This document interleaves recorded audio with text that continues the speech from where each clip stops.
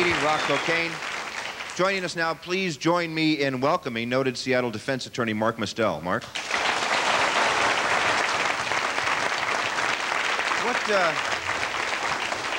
What do you think of what's been said so far here? I think I was most impressed by the woman who stressed the fact that what you have to deal with is the education of the people who are going out, ripping off TVs, VCRs, stereos to buy crack. I think unlike a number of drugs which traditionally have been abused, that this one has the highest potential to hurt people immediately.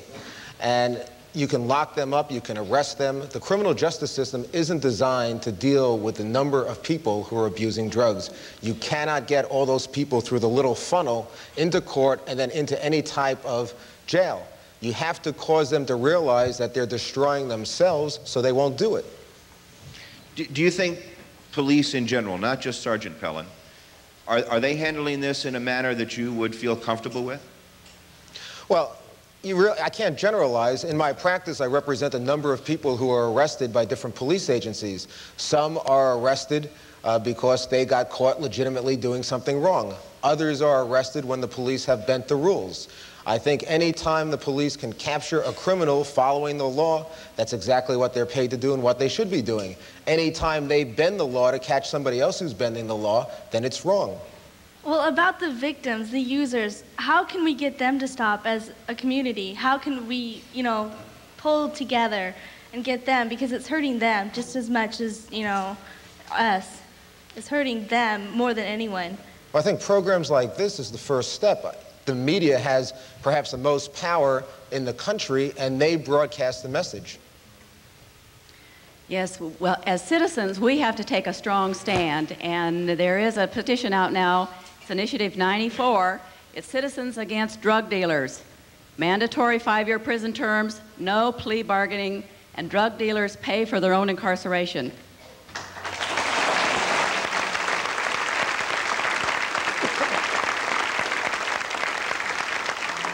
Ken, I think that you have to watch a certain amount of hysteria in dealing with people involved with drugs. A 5-year mandatory term is more than you get for second-degree manslaughter in this state. It's more than you get for first-degree manslaughter, which is killing somebody. So you would argue against, let's take this item by item. You'd argue against the 5-year mandatory sentence for first offenders then? I'd argue against any mandatory type law that doesn't take in the differences of the people who are being treated into account. Okay. What about the paying for their own incarceration? And if they don't pay, what do you do? Do you just keep them forever? What about no plea bargaining? There's always going to be plea bargaining, because as I explained, if you arrest 1,000 people, there's only room for 100 of them to go to trial. And what are you going to do with the rest of the people? When they start not plea bargaining with me after a case is charged, we plea bargain before the case is charged. There are people who get caught up into circumstances that have different situations than other people. And the prosecutor and the police normally deal with those people differently. Okay, Ken, let me just comment on that, because Harry Connick is a district attorney in New Orleans and a very well-respected DA. He took the position on drug cases, no plea bargaining. When the police come in with a charge, we're going to go with that charge. Their drug statistics, their overdose deaths, their emergency rooms, the availability of drugs were reduced because the traffickers and the dealers knew they were going to do hard time if they got caught and they're arrested and they were put actually in a guilty plea. So the sense of a certainty of punishment, I don't know whether the 5 years, the 4 years, the 8 years. I'm less concerned with the severity of punishment than the certainty. But that is key. Let's, I think, Ken, hold on one sec, Chuck. We want to get to the phones here real quickly. Go ahead, you're on Town Meeting. Hello, Ken Trail. Go ahead. Hello. Yes. This is Mrs. Keys. I'm talking to Sergeant Pillon. I live in the neighborhood where he works in the South End. I have about 11 incident numbers of where my stepson has come in and stolen my VCR, which they found 2 blocks from my house. He knows who I am, and stolen everything that I have. And now I'm out. They've gotten me out of here. But I am very angry. Sergeant Pillon forgot to mention. Who are you angry with? Pardon me? Who are you angry with? I am angry with them stopping Sergeant Pillon them from doing the work that he was doing in this neighborhood. getting rid of these dealers that they have in this neighborhood. Does he know I live in a building where they got two apartments that's dealing? All right, hold on a second. Hold on a second. Sergeant, if I understand her correctly, she's saying that she's angry with police officials, your bosses, I guess, who are hampering you from doing the job that she thinks you should be able to do.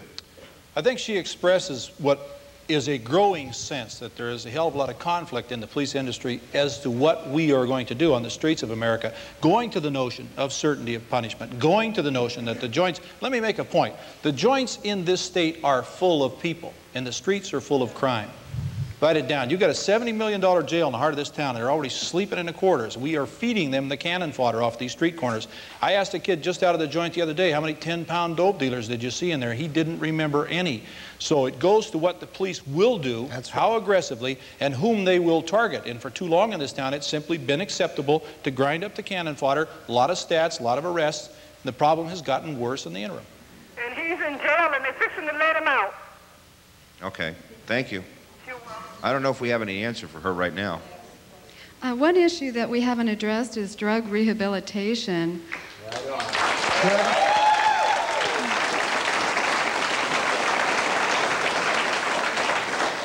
I have a very close friend who has a severe problem with crack addiction. I have a sister who's a user. The friend went in for inpatient treatment for a month, was right back out on the street a day later using the drug again. I think that there are some serious concerns. I think we should get the state legislation to come in on this. Instead of these people sitting around in meetings for 5 or 6 hours a day, they need to be doing other things, other activities, getting back to the normal activities that they did before they... But see, we're still trying to figure out how to get them off the street. I mean, rehabilitation, and no one is taking away from rehabilitation.